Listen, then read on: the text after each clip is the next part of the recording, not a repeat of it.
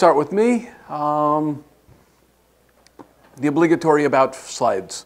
I'm a husband, father, grandfather. Anybody wants to see new baby pictures, I've got them, 4 days old. I've been talking VoIP security here at Astrakhan since Denver, 2011. So we try to scare people so they will actually get their act together and stop letting people do horrible things to them. Involved with various startups, helping them, advising them, making it go. Have a book that came out in March called The One.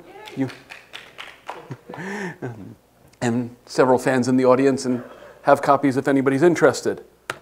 Would you come to present yourself? Okay. I can't do you justice. Hey, good afternoon, everybody. I took inspiration from Eric's first bullet about being a husband and father. So, you know, I don't have any kids, but I do have 2 cats. Cat daddy is the new thing. I love solving problems, even if it's you know, in the areas of fraud prevention, which is what I did on my previous role at Fodder. And today we're going to talk about the actual types of fraud attacks that take place both on the telecom part of the phone systems, but also about what happens when you use a company's call center to actually go ahead and implement other methods of fraud. And back to you, Eric, for now. Okay. Just as a shameless plug, David, who is walking over to sit down now, will be talking technical issues later on, how to prevent fraud and what you can do in your PBX. But David's not paying attention to me, so it doesn't matter. I'm plugging your talk. Pay attention. Okay. Let's start with the obvious. Why do you need to protect yourself? Like I said, he'll tell you how. I've done that for the last several years. I'm skipping that this time. Over the last several years, the computer fraud, the CFCA has done an annual, every other year does a survey of what kind of fraud or what the cost is to the telecom industry. So you go back to 2008, it was an industry that was worth $1.7 trillion, 60 billion of that was lost to fraud. And over the years, the numbers have been slowly going down because of people like us who go out there and say, wait a second. Why are they doing this? Why are we letting them get away with it? So last year it was down to $29.2 billion worth of telecom fraud. Okay? This is not small change. Okay? I don't think anybody in the room would turn down 10% of that number just as an investment in whatever they're doing. So this is a big concern and it's a big problem, but let's look at it a little more specifically. In the last survey, which came out last November, 2017, these were the top 10 fraud methods. Okay? Identity fraud, subscription fraud isn't a direct problem for us here, but PBX and IP PBX hacking are the next 2 biggest things for just under just under $4 billion lost to PBX hacking. Everybody in this room is some way involved with PBX or you wouldn't be at Astrakhan. These are your customers that are getting hit. Okay, some of the other ones, and we'll get down to it later, some of the discussions, the phishing, farming, payment fraud, these are the kinds of things that Or and I are going to be talking about today. Not how to protect your PBX. You have 2 choices, find David's presentation later, or what we've talked about in previous Astrakhans. Those have ranged from $25,000 hits to, we had one guy who said that they were hit for $400,000 in 2 days. Somebody put an Asterix PBX into their server room, didn't give him the password, so it wasn't updated for 2 years. They found an exploit and nailed him for that. So these are things that we need to be concerned with. Okay? Obvious problems are, where are they sending the fraud? How are they doing it? It's a lot of premium rate fraud, call forwarding fraud. And what you find out is people are sending calls to expensive countries where they're doing revenue shares with the carriers there, standard 900 number kind of services here. How How many of your customers actually have business that sends calls to Cuba on a regular basis, or Latvia, or Lithuania? Okay, UK is more regular, but I mean, the average small business that only does things locally doesn't have a need to make international calls. So these are things to be paying attention to. Okay? So in 2015, the top countries were Cuba, Somalia, Bosnia, Herzegovina. It's now changed. It's still Cuba, but it's Latvia and Lithuania. Bosnia fell down significantly in the list of where the targets were. Okay? Big problem these days, and this is directly related to some of the things that we'll be talking about. There are a lot of attacks going on regularly using SIP. Okay? Last time I was presenting 2 years ago, I actually showed a SIP attack where they're basically using a dictionary, and they're taking standard extension numbers and they're hitting them with a dictionary of 2,500 standard passwords, password, call center, etc., just trying to hack into people's extensions. Okay? And you see the numbers go up and down, but the overall trend is, since 2015 and 2016, the numbers continue going up. More people are putting out Asterisk, FreePBX, all of these other open source projects. Some of them are buying them in Costco as little home PBXs for 20 bucks that have it, and they all have standard passwords that nobody ever changes. So I'm not going to get into some of that now, but the big thing that they're doing is denial of service attacks. And I will let Or go into a lot more detail as to why, but the basic idea, if you are doing a SIP denial of service attack, the PBX or the phone cannot receive calls for verification. And this is part of his talk, so I'm not going to go into any more detail than this. Okay? But the methods that they're using is interesting. Call flooding, message flooding, okay? Malformed messages where they're sending bad SIP commands or SIP invites to people, which ties up the server. Okay? The thing is, it's getting to the point where standard cell phones are being used for these attacks. You download an app that you think is an authentic one, turns out that it's a bad clone, and now your cell phone is making illegal calls, blocking somebody else, or just making international calls on your plan, and you don't know it. Okay? So you really need to start paying attention to this, because they arrive and their targets, there are ways to see how they're going, and there are standard methods that are going that you should be looking at and blocking. Okay. Again, I'm going to just put this up now. Why are they doing it? They're doing it to extort money. Okay? If you can't get phone calls into your business dies. So they're doing it, and they're basically using blackmail. Send us 2 Bitcoins and we'll stop attacking. There are actually services out there that will protect you or can be used to pay to attack you, and it's the same company doing both the protecting and the attacking. Okay? These are fairly common things. We discussed these back in 2015 in Atlanta. Look at the YouTube clips. The kinds of things that people are doing and what's happening haven't changed all that much. They're just finding more and more targets. Okay? Credit card fraud. This is your side. Sorry, we're doing tag team the hard way this time.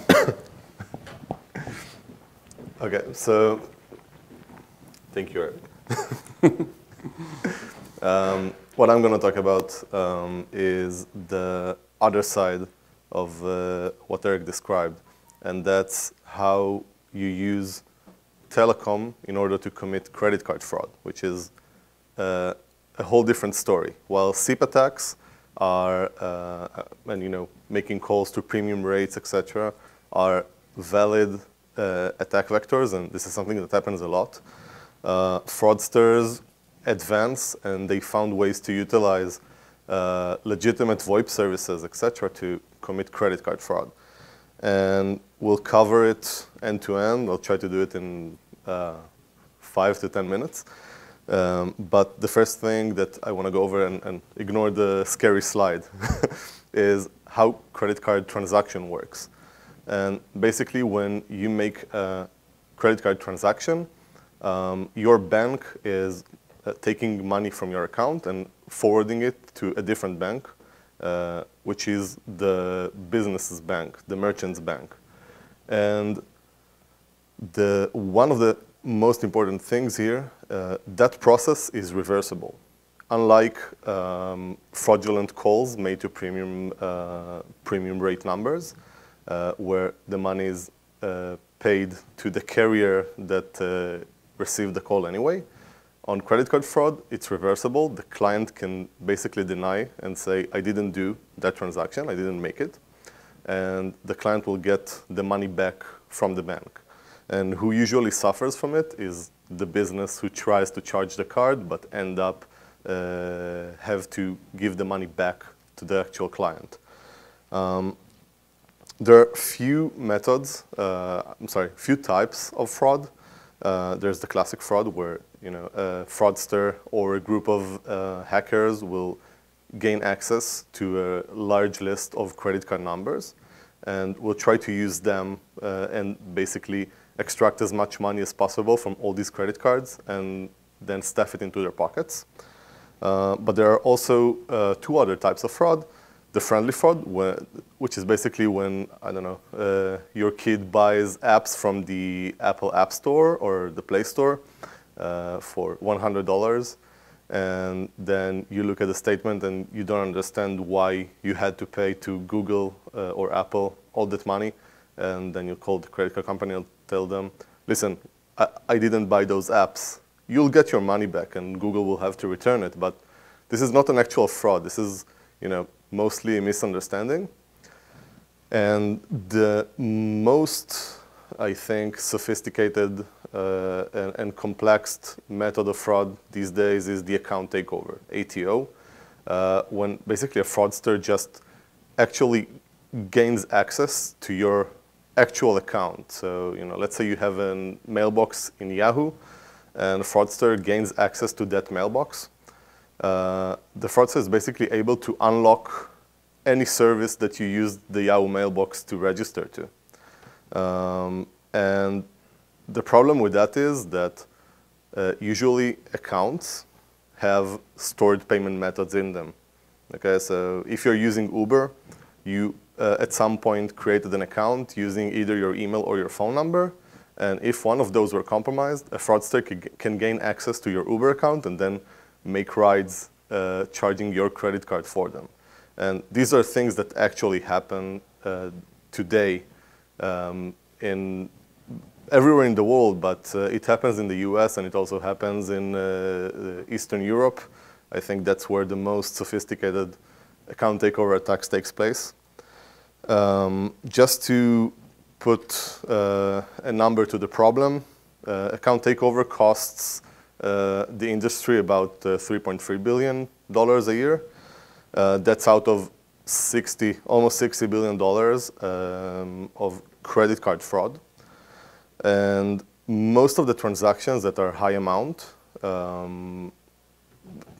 transactions that are higher amount, let's say $500 and more, are automatically more dangerous. They're actually 11 times more dangerous than transactions that are $100 or less. So, if you're buying flight tickets from an airline, your transaction is most likely over $500. That means that 11% of the airline tickets bought are fraudulent. Are using stolen credit card details.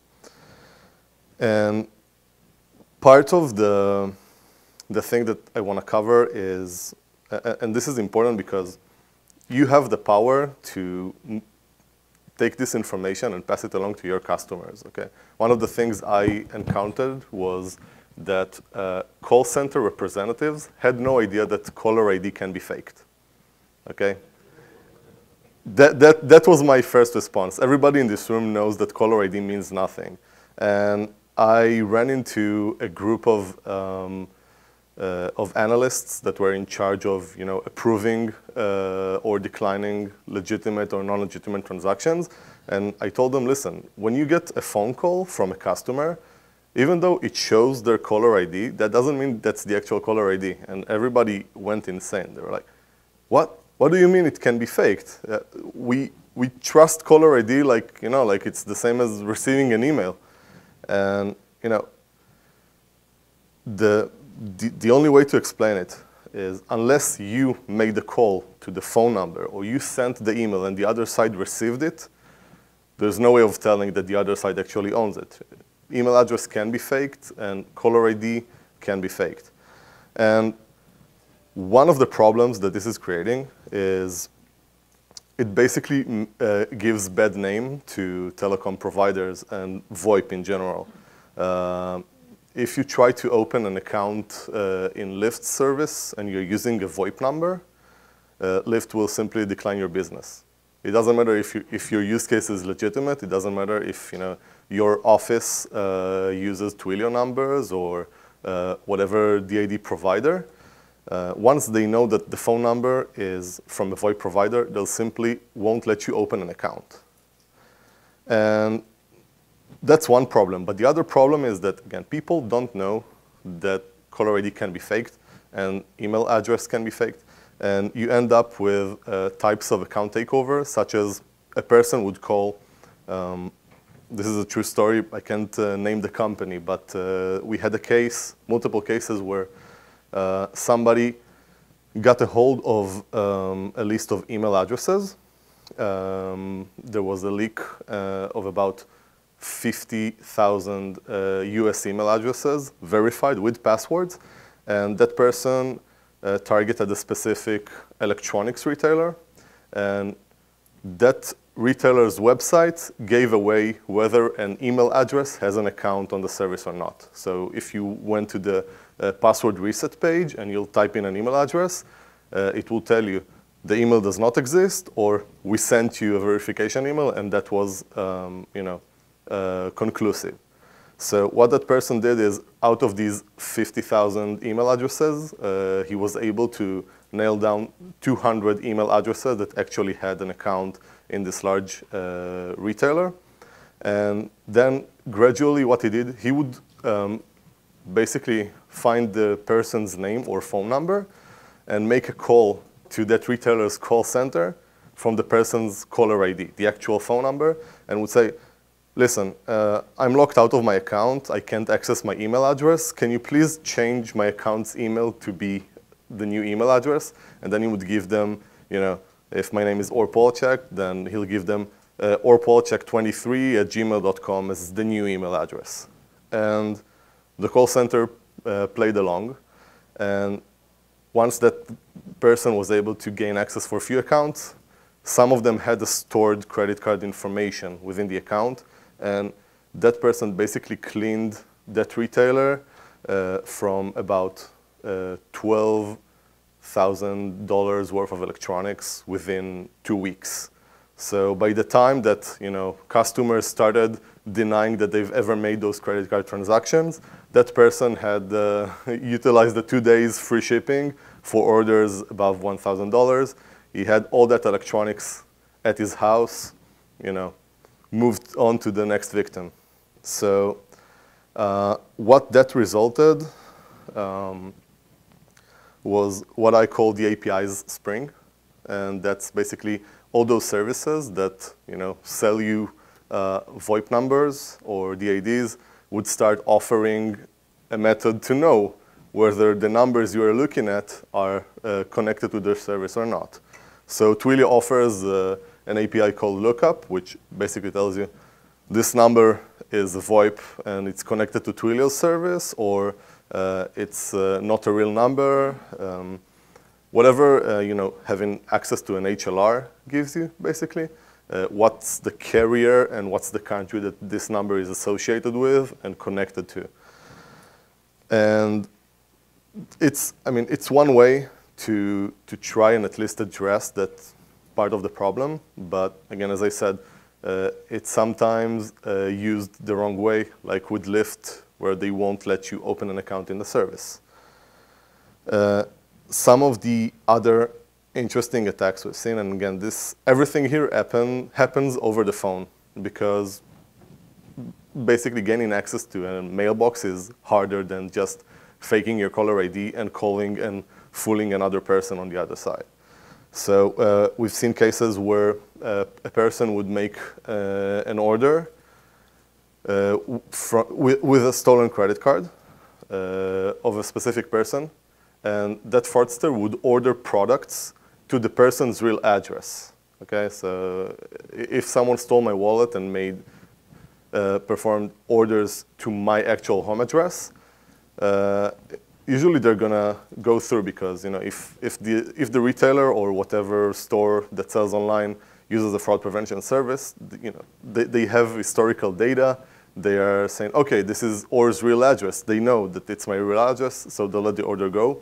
And then what fraudsters will do is they'll call UPS or FedEx from my caller ID and just tell them, listen, I won't be at home. Any chance you can hold it at the FedEx location, or any way you can change the address and send it over to a hotel 20 miles away? And this is just another way of actually being successful at stealing products, etc. And seriously, the list goes on and on and on. There was a case where few people set up a fake travel agency. They just bought phone numbers, built a website. They have people call them. And what they'll do is they'll sell you an actual airline ticket. They'll actually buy the ticket for you at the airline's website. You will receive the ticket to your email. And after the transaction was successful, they'll cancel your ticket. And once the airline releases the funds, they'll just make a fraudulent credit card transaction on a different website using your credit card. But they already have your information because you bought something from them. The list goes on and on. The point is that I think personally what you can do is first attend David's talk later a bit, in order to learn how to protect yourself from the technical aspects of telecom fraud and fraud in general. But the other thing is all that knowledge that you keep in your head about, not trusting caller IDs, not trusting incoming email addresses, etc. Try and take all these methods and think, how can you pay it forward to your call center representatives and people that you are in touch with, so they'll at least be more familiar with that, because it's all the things in this list are a matter of policy. So if when you ship a product using FedEx, you'll tell them that no matter what, they're not allowed to reroute the package.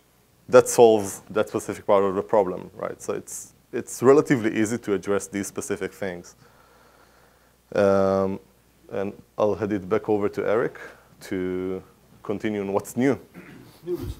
What's news?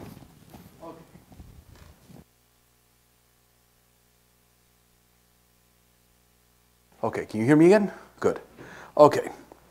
One of the things that I like to put into these talks is some practical examples of what's happened in the last year or so. Okay, so a couple of unusual attacks. They're not all hack. In this particular case, there were fewer hack attacks that I could find documented than actual use of phone kind of problems. Okay, I apologize. The slides have a lot of words because they're going to get posted on the website later, and I'm not going to be there to explain them. There are a lot of people who come to the United States to study who come from Taiwan. There are not a lot of places they can go. They come here, they study in university, and they've been getting hit with fraudulent calls from people pretending to be from the Chinese embassy, accusing them of various crimes, and basically saying, we need you to deposit money so we know that you will actually show up at court. And these deposits, in one case, hit somebody for $180,000, where they went and they cleaned out the person's bank account. Okay, happening an awful lot lately to this particular subset. Why it's specifically Taiwanese? The Chinese really don't like them and want to screw them over wherever they can. Okay? So, there's been a problem lately where people hacking systems and setting up unconditional call forwarding. Okay? So there was one case where somebody went and did 1,700 call attempts to calls in 17 different countries. Okay, in this particular case, the list of countries, and this one was done through, I believe it was Pindrop provided this information. They were actually able to block it because these were not normal destinations for calls, so they were able to block the calls. But you can see the list of countries, okay? Canada, US is normal, okay? But you get to Jamaica, Barbados, St. Lucia, and it goes down the list of fraudulent calls that were basically looked at and say, wait, the call rate on this call is not permitted for this particular user. So these are things that you need to be looking at. Again, where are the calls going? Should they be happening? Okay? It is now estimated that at least half of all cell phone calls next year will be fraudulent. Okay, the number has gone up from 3.7% in 2017, just under 30% this year, and expected to go up to 44.6% of all cellular calls are probably going to be fraudulent calls. And this was based on analyzing 50 billion calls over 18 months. They are starting to play with cell phones in all sorts of ways, fraudulent apps, fraudulent services. Remember, effectively, this is a little PBX in your pocket. Call forwarding, call bridging, everything can be done remotely, hacked into here. And once they've got that, they can make calls and you'd never see it until the bill comes. Okay? And this one was kind of interesting. There was a case of insider fraud. Okay? $61,000 over a week, where they basically were arrested somebody who worked for BSNL as an engineer and a solution provider that they were working with. They had taken a school's PRI line. Yes, people are still using PRI out there. Literally took the line and did a redirect, and over a 7-month period, were getting $61,000 in fraudulent calls that they were collecting cash on. Okay? And this one is my all-time favorite. Okay? Happened about 2 weeks ago at the Kikaiola Marine Mammal Center in Hawaii. Specifically a hospital that deals with seals, otters, whales, dolphins, that kind of thing. The director was getting upset because somebody at the hospital kept calling her, but there was no sound. Nobody on the line. So she sent out onto the internal message and sent out onto Twitter, what's going on?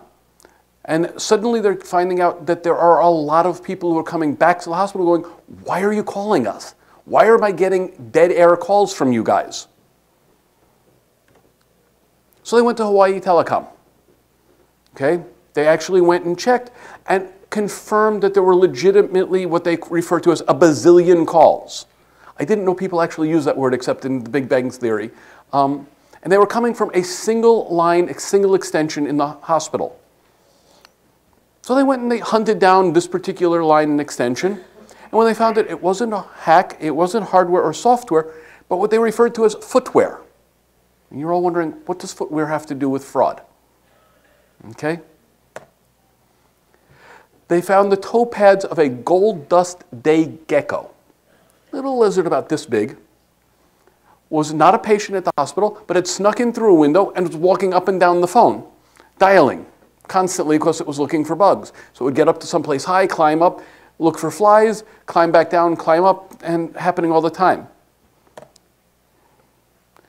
So this is what the little culprit looked like. Somebody at the Hawaiian Telecom proceeded to go, wait a second, you're a marine mammal. That's not a marine animal. It's not even a mammal. So it's like, okay, people are running into all sorts of weird problems that aren't necessary. They're not legitimate calls, but as far as the phone company is concerned, they are. Okay? There have been some interesting law changes. Do you want to cover this one real quick, or?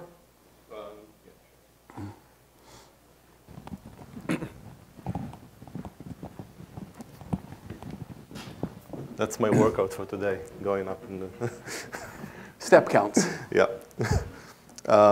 Okay. Know Your Customer is KYC is an existing regulation that is from the discipline of anti-money laundering. And what happened is that the European Union adopted that specific term and generated a regulation that basically says that starting from 2019, every transaction that has a financial aspect has to be made when you know for sure that the other party is your customer. What does that mean? I don't think that they were even able to break it down in the way that they described it in the actual laws. But basically what they say is that if you're a credit card company or a bank, or if you are a retailer on the other side, or a merchant, whatever, phone company, etc., every time that you try to charge your customer and get money from them, you have to make sure that it is the actual customer on the other side. How you do that, we don't care. That's basically what they say. So things like multi-factor authentication, sending an SMS to the customer and having the customer type back the few digits code. That's one part of it, but it's not enough. The regulations now change, and I don't think anybody has a clue how they're going to address that. I mean, how can you make sure that the person on the other side is making the transaction other than physically seeing them, right? Having a visual verification of some sort, etc. So that's one thing. Also, in the payment industry, they're now changing what's called 3DS, 3D Secure, which is something you might have encountered when making online transactions, where you get this weird screen from your bank saying, listen, type this 16-digit code from your last credit card statement, or just sending you an SMS, but this is a page that you see that is powered by your bank when you're making a transaction at the third parties.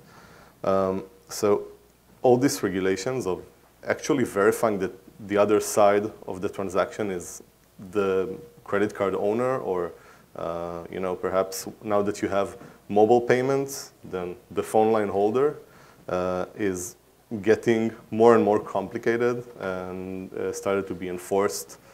And I believe it will get to the US at some point, the same way that using the credit card chips got here, still getting here, I guess.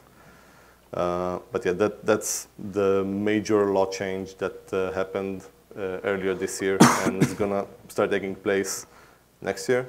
And I think there's a place to think about how can you contribute into that. It's the same as the GDPR blossom that we had earlier this year. These things become mandatory, and customers out there need your help in implementing those regulations and making sure that they're doing things the right way. Okay. Recent court case in Minnesota. They discovered Minnesota State Legislature wanted to start charging VoIP providers for all of the rural services and special service fees that they charge traditional telecom. They said that they're not allowed to regulate it. So you now have no net neutrality and no ability to regulate VoIP, which now means Comcast or anybody else who offers their own voice services could potentially start playing games with the voice traffic. You need to start paying attention to this and your customers' problems, seeing if they're specific carrier or otherwise, because the states can't touch it. Okay, so this is something that happened just last month. It happened in the middle of September. Okay, and needless to say, the head of the FCC says that this is going to be proof that the new net neutrality laws getting thrown out and states can't regulate are going to become upheld. I don't quite buy that, but there's definitely a problem here. We need to start watching priority traffic, priority services, because these are becoming problems that are going to happen. And since all of the carriers these days have some sort of a VoIP or voice service, they are potentially going to start putting roadblocks and speed bumps in for those of us who are doing pure VoIP. So it's something to keep an eye on. How many of you deal with bots? Only one? Wow, I'm truly surprised. California now has a new law that says as of July, bots actually have to tell people that they're not human. You can still use a bot. But if it's trying to sell somebody or trying to offer services, it actually has to make sure the person knows, and it can't be in the fine print. It actually has to be there that the person knows that they're not talking to a human being. This is, again, something that will be affecting more of us as we find voice bots, text bots solely moving into there. Google Voice and all these others are putting in the ability to do AI bots with voice. Google did a lovely demonstration of making a, I think it was a hairdresser's appointment. And, okay, admittedly, Google faked that entire thing. It wasn't really a phone call, it was a laboratory test that they showed. But the fact that they can show that, now they actually have to say, hi, this is the Google bot for, and give your name, and explain what's going on so they understand that it's really not a person on the line. Okay? Which, as far as I'm concerned, kind of defeats some of the purpose, but I understand after all of the Ashley Madison problems that they had a year or so ago, why they turned out this law. When you've got 200,000 customers and all of them are talking to the same bot under a different name, and those are your paying customers, it's definitely a reason why people are freaking out. Okay. Other things to mention which I didn't put in. I know there was a talk here about GDPR, which is one of those really weird, scary things for all of us who do business that touches Europe. Okay? When and how you store CDRs are mandated by law, so a lot of us have one of those loopholes that says, I'm required to do this, and this is how long I have to maintain it, but you actually have to pay attention what the retention laws are and what needs to be done if you're doing calls that you can eventually get slapped with a subpoena for. GDPR is kind of fuzzy, and I'm still waiting to see who's going to get nailed with the fine first this year. Is it going to be Facebook or Google? Okay, because both of them have had major hits during the period and didn't do the proper things. Related to what Or was talking about earlier with the Know Your Customer, a couple years ago, England went in and instituted a law related to financial transactions. You have to have them recorded not once, but twice. Once at the headquarters of the company, once in the geographic region of the customer. Every voice message, every fax, every SMS related to anything financial. Banks, insurance, stockbrokers, everything has to be recorded, so you actually have to have systems to record it in 2 places. Pay attention to the laws, they are changing. It's kind of funky. Any questions? The gentleman with the mic will come back to you now.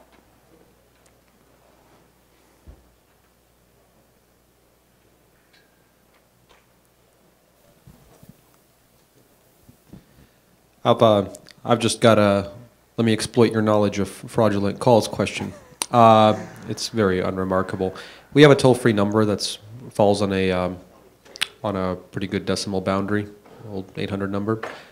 Every day we get at least 5 to 10 calls from a nearby rate center in Georgia, where we're located, and when we pick them up, either silence or tones of some kind. You want to touch that one? That's all we get. There's never seems to be a human there. The numbers do not seem to be legitimate, but never has. They're not expensive destinations.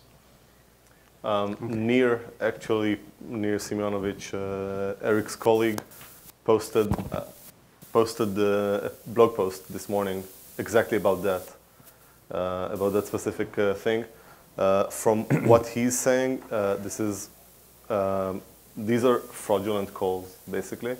And it's done in some kind of crawler form, where you have dialers that just go over all the 800 numbers, just dial, leave the line open for a few minutes, and then hang up the call.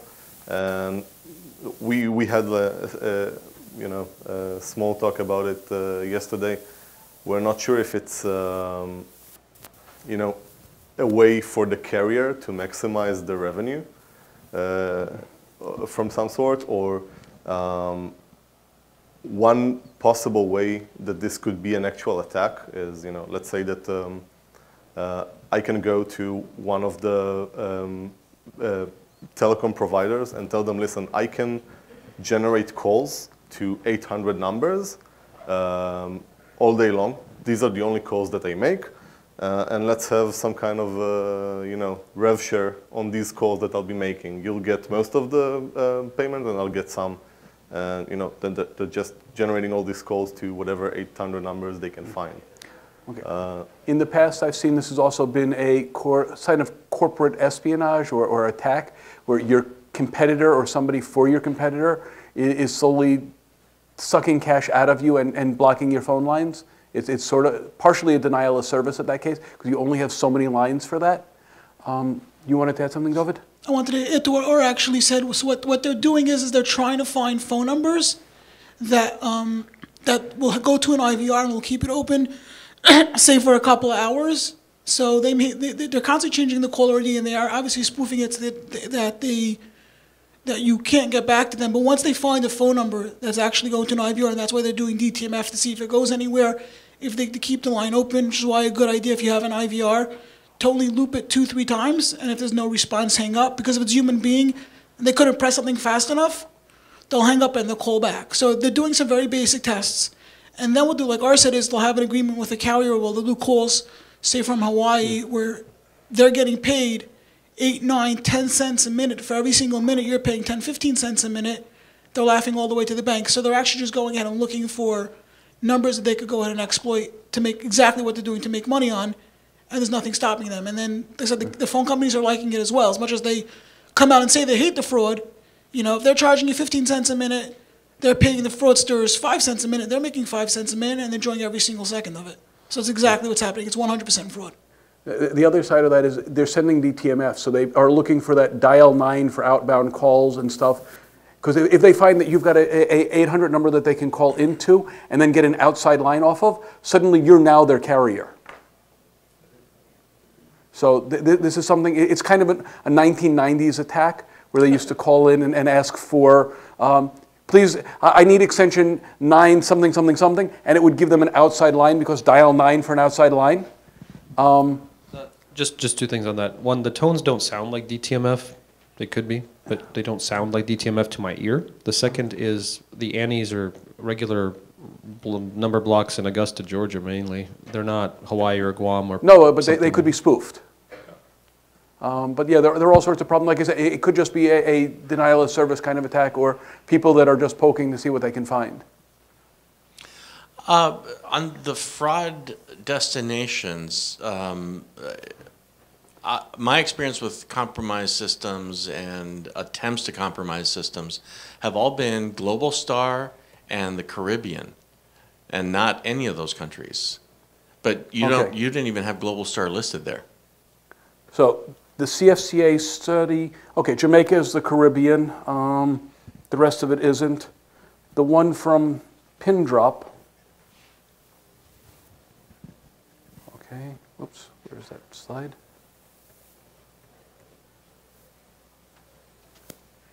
Come on, that's weird.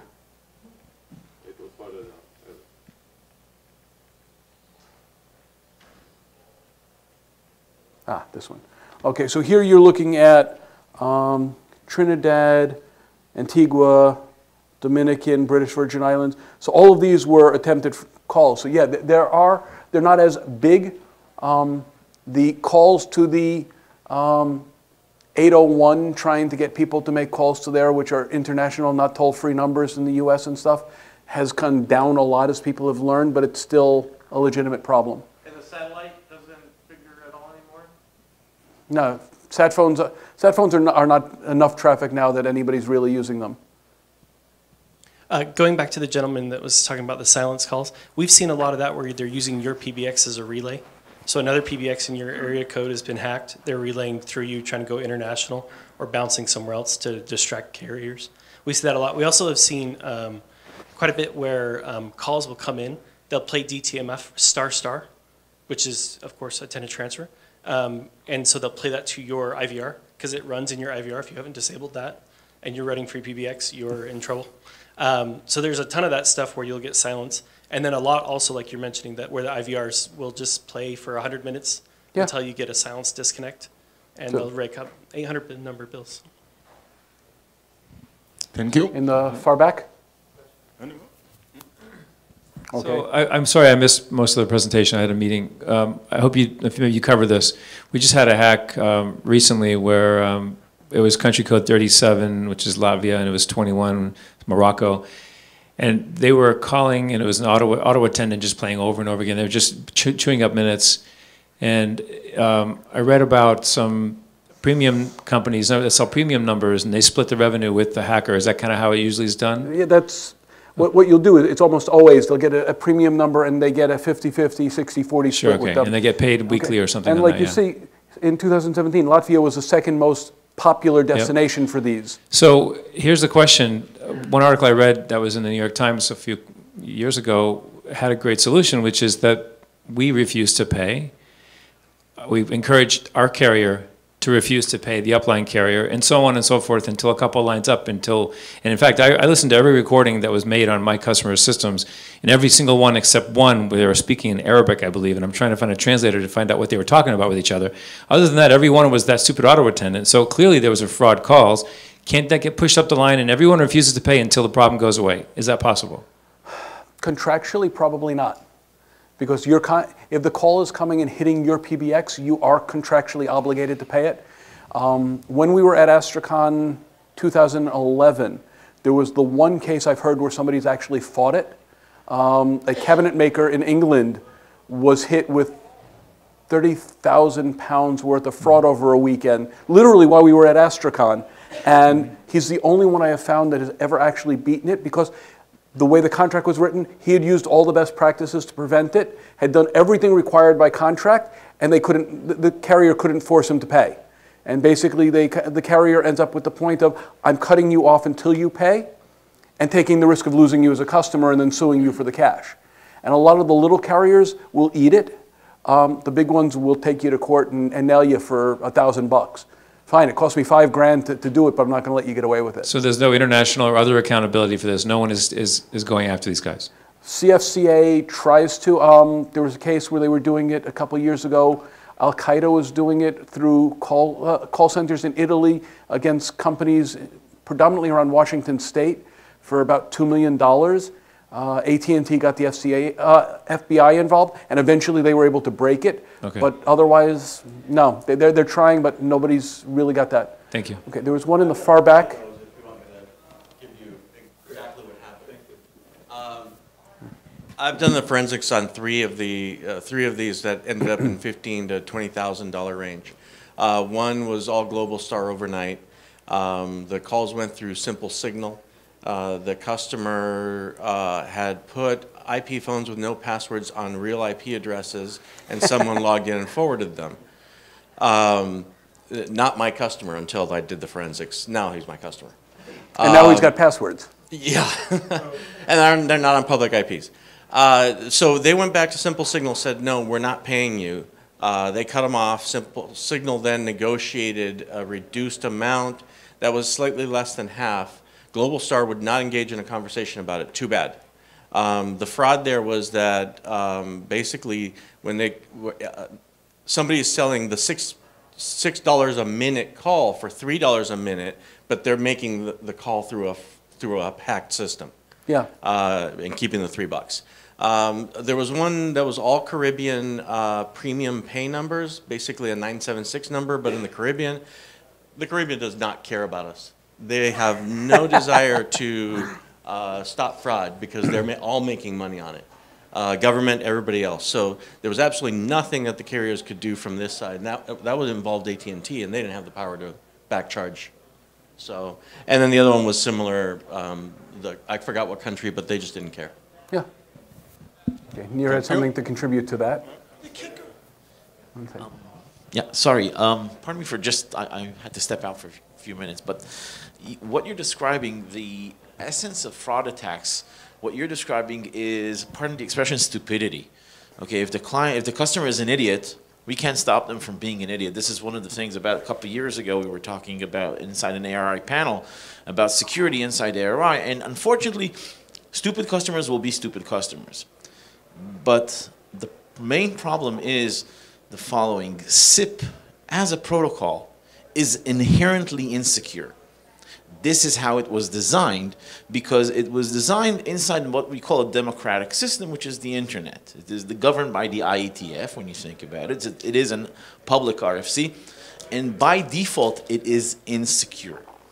Now, the only way companies can prevent such issues of happening is to not only secure themselves at the transport layer, mainly firewalls and encryption and privacy, which is kind of redundant of saying because we're all doing it, but even then, that is not enough. SIP as a protocol is easily replayable. It is easily transcoded. It is easily decipherable. It doesn't take much for a man-in-the-middle attack to take a SIP session and simply replay it over and over and over again. We've seen it over the course of the past 10 years. How many times have you seen that? Dozens of times. Couldn't even count, yeah. Okay? Everybody believes that the vendors are immune. Everybody believes that if you're using Cisco Call Manager, you're immune. If you're using Avaya, you're immune. Nobody's immune because we all use the same thing. In order to change things, we as a community on one hand of technical people should look at the problem and say we need to figure out a way to go beyond our normal measures of securing it. Because it's not only a VPN and it's not only a firewall, and methodologies of leasing a server in the cloud or leasing a physical server from a hardware as a service provider will not help us. We need to change the way we think. For example, one of the things we've done in our platform, we've actually done away with SIP registrations. There are no SIP registrations on our platform. There are no, all the entire mechanism of that work, we changed it. Why? Because it's inherently insecure and it works differently. Now, I'm not saying everybody should do it because you need a special way, a special mechanism and a special solution to do that. But you can do something very similar between your interconnects. If you see a call coming into your PBX in such a way that it's not supposed to come in and it's not authorized the right way, don't let it go. But because everybody here is thinking, oh, I'll just set a back-to-back SIP trunk. It comes from an IP. It should work. No, you cannot trust that IP. That IP is there, but it should not be trusted. We're now moving from IPv4 to IPv6. How many of you have IPv6 links? 1, 2, 3 people, 4 people. What? Every Verizon, every T-Mobile. Can you support IPv6? IPv6 completely exposes your system to the world. No firewalls, no nothing. You have to take care of yourself because there are literally no providers out there that do it for you. So you have to look at the problem differently. Not only fraud is a problem. Hacking is a problem. But the problem is not with the hackers, and it's not with the protocol, and it's not with the servers or the networks. We are the problem. Because 99% of us are too lazy to do something about it. And this is the truth. You need to realize it. I know that David wanted to say something.